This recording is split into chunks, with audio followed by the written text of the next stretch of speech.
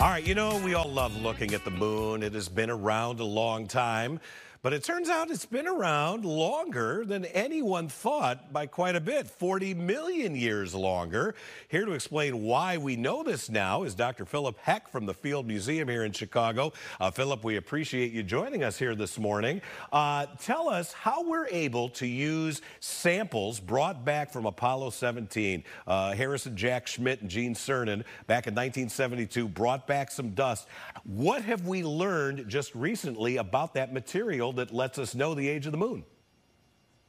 Yeah, that was fascinating to find these really old zircon crystals that are embedded in a rock that was brought back by the Apollo 17 astronaut. It was studied, but only a few years ago, a colleague of mine found a really old zircon, but they weren't sure if the age is correct. So they approached us here at the Field Museum, and together with colleagues at Northwestern, we were able to look at that zircon with a specialized method and confirm that this age is correct. 4.46 billion years ago is when this zircon formed.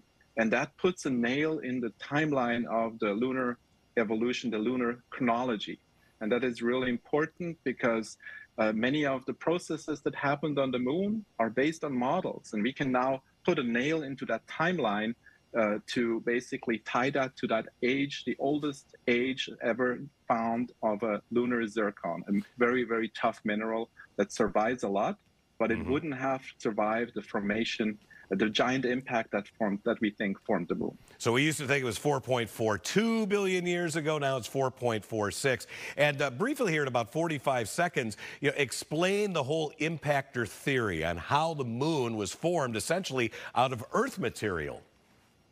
Yeah, about 4.5 billion years ago, we think, an object about half the size of Earth collided with Earth, ripped Earth almost apart, and ejected material into space and formed a disk around Earth. And from that disk, the moon formed. And initially, it had a molten surface out of magma, and that slowly cooled. And this zircon is one of the first minerals that we think formed after this giant impact. And that's why it's so important, we think.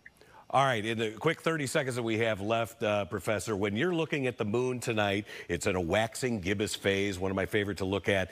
Now that you know this extra fact about it, what kind of joy does that give you that you've done research on our satellite?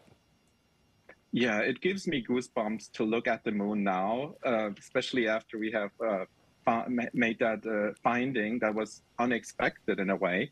And when I look at the moon, and when I looked at it yesterday, it was just fascinating. I said, we have a sample from that body. There were people up there bringing samples back. Maybe there's even older material. We haven't found it yet. And that's all the reason why we need to get back there. Philipp R from Field Museum, we appreciate the work that you've done. And thank you for joining us here on Good Day Chicago, sir. Thanks Enjoy for that having moon me. view.